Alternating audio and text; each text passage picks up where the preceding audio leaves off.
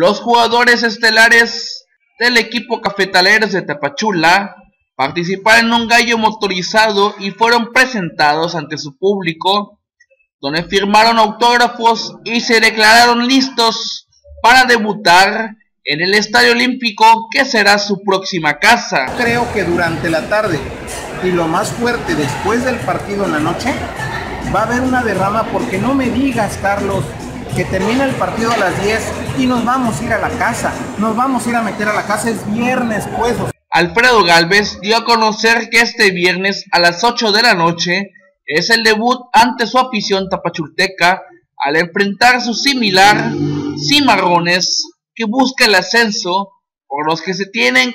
en coordinación para dar seguridad a los aficionados y a los futbolistas. De eso conozco para el mundo, noticia de Chiapas, Edgar Moreno.